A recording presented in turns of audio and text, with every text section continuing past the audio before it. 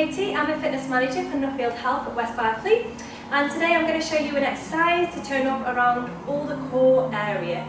Okay, so this is going to be plank position. So you need to come down to a mat.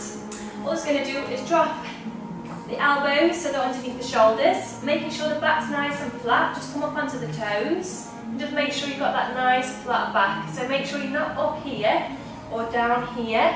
You need to be nice and flat, and just keep the abs nice and braced. And if this is too hard for you, you can drop down just above the knee and go to half plank position, which is an easier option. Okay, good luck.